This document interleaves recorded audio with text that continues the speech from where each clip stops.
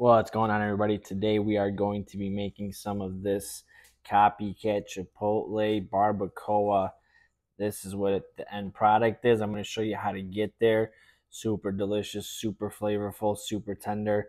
Let's go ahead and get started with that. All right, y'all. So for this Copycat Barbacoa from Chipotle, which I know Chipotle can be, it's one of those either you love it or you hate it. I'm one of those that do love it. Their Chipotle barbacoa is actually really delicious to me. I did look up a recipe on the internet for this, and this is gonna be kind of my little interpretation on it. So what we have is obviously this is about 2.5 pounds of ground chuck. We're gonna dice that up. Then we've got some oregano, some bay leaves, some ground cloves. Then we got here some cumin, hugely important ingredient. I've got some Chipotle Tabasco. We do have some Chipotles in adobo, garlic, minced garlic, my SPG, salt, pepper, garlic, some lime juice, apple cider vinegar, and beef broth. So let's go ahead and get this diced up, and then we'll throw it on the pan and then into the slow cooker. All right, so first thing that I'm going to do before I cut this up is I'm going to season the outside with, again, just some salt, pepper, garlic powder. Just going to make it a little bit easier after we cut it up because you want to get all the sides. So again, just get the outsides first before we cut it up. You don't have to go too heavy. The marinade or the juices that this is going to go in with is also going to have some seasoning. So just enough, because we are going to throw this on a pan and sear it to get a nice crust. So we want the seasoning on there for that. Now just kind of want to get all even sized pieces. So I'm going to lop that weird end off there. And I'm going to turn it, cut it in half here. Again, just kind of even sizes. All right, and so now you can see obviously we have some more unseasoned sides, so we're going to go ahead and get those seasoned as well here.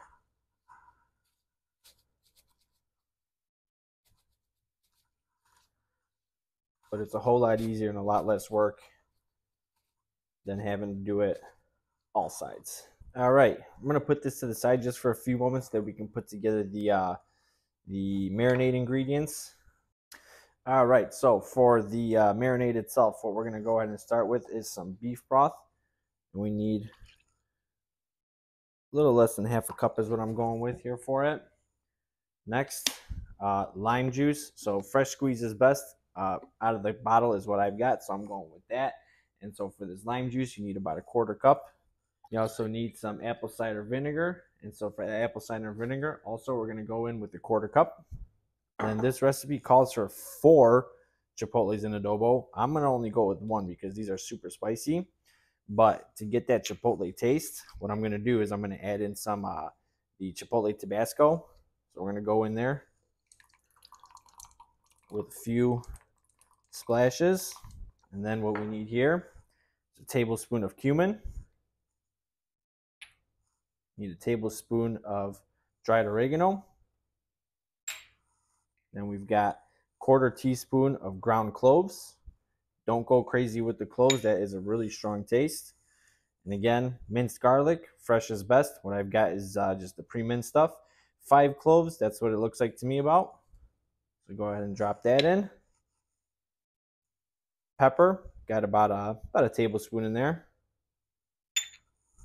And then salt, got about a half a tablespoon in there. And the last thing is 3 bay leaves. So go ahead and just drop those in. And then once you've got all your ingredients, just go ahead and try not to splash it and mix it all in. All right, so we're going to let that sit, let those flavors mix together there.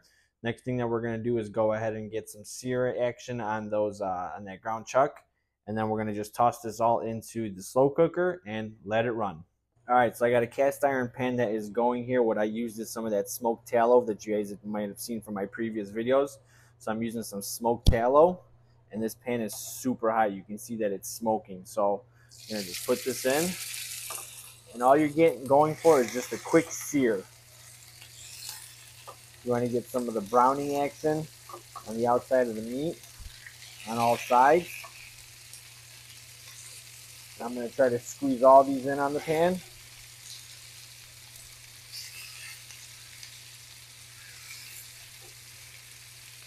And there we have it. So just about a minute on each side. Gonna flip them as we go, and then when they're done, just toss them right into the slow cooker. All right, so let's go ahead and give these a flip. That's exactly what you're looking for right there. Let's go ahead and flip all these over.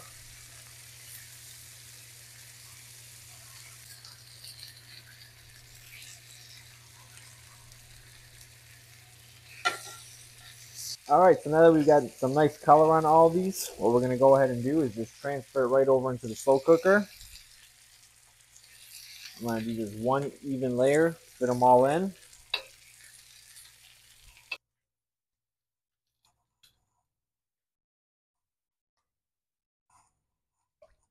All right, and then once you've got all the meat in there, just going to go ahead and pour this marinade right over. Get as much of that out of there. And as this cooks, the fat in the beef is also going to melt down and create some more juices. So you're going to notice that this is going to have a lot of juices. And then once you shred it, what I like to do too is I like to make sure that the bay leaves are actually all kind of spread out as well. But so it's going to have a lot of juices in the pan when you get to it in the morning. And you know, that's stuff all that you're going to shred it together and mix it together with, and it's going to just make a great, amazing taste. So from here, all we're going to go ahead and do is just cover this up, set the slow cooker to low. 8 hours for this. You can go a little bit longer too, perfectly fine. This stuff reheats really well as well. So if you make it at night, finish it up in the morning, leave it till later in the day, perfectly fine. I mean, this stuff I keep in the fridge typically even for 3-4 days, and again, just heat it up on the pan and it tastes great. So let's go ahead and do that, and we'll check on it again in the morning. All right, guys, so these have been cooking now. This is going to be for illustrative purposes. So this could be a really great weekday type of thing. You could put it on at 9-10 o'clock at night. This went for over 8 hours. So 8 hours is what it needs to be at least to be tender and nice. I let this go a little bit over, and then what I did is I just put it on the warm setting on the crock pot itself. So this is going to be cooked longer than what it needs to be. It is what it is. Things happen. Life gets in the way. So, you let it go over a little bit. No problem. I'm going to show you guys what it turned out like because it's still going to be great. Let's take a couple of pieces out. And as you can see here, they are super tender. Just keep pulling them out. There's going to be a ton of juices left in the crock pot. Save those. Don't get rid of that. So we're going to put this right back in there and let those juices absorb. What you want to do too is get rid of that. Well, you can keep the pepper if you want. I'm going to get rid of it along with the bay leaves. And then once you've got them out here, just go ahead and start shredding. And I mean, again, look at this. Super tender, super soft, super hot too. Got a nice couple of crispy bits in there as well. That's going to be great for texture. And while it's all shredded up, I'm going to give it a taste.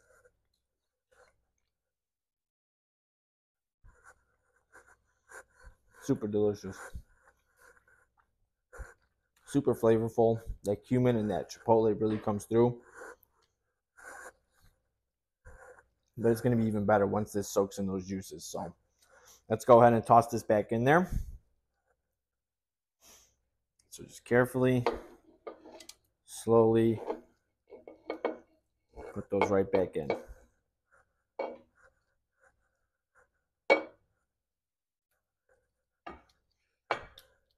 Careful with that though, it is hot. So just mix this in a little bit. I mean, look at this. Beautiful, tender meat. All right, so I'm gonna put the lid back on. Let this sit for another at least 15 minutes. You want to give it so that it can absorb some of those juices. And then you're ready to eat. So see you back here soon. All right, guys, so this is one variation of what you can do with this. I made just some super simple tacos with just some sour cream, some romaine lettuce, and some cheese along with the barbacoa. You can go ahead and make burrito bowls that they've got at Chipotle. You can make a burrito out of this. You can make quesadillas out of this. I mean, it's do what you want. Do it up. Do it your way. I made these tacos. Like I said, this sat in that slow cooker and the juices for about 15 minutes, so that did absorb a lot of the juices. I'm going to go ahead and just give it a little quick taste test here.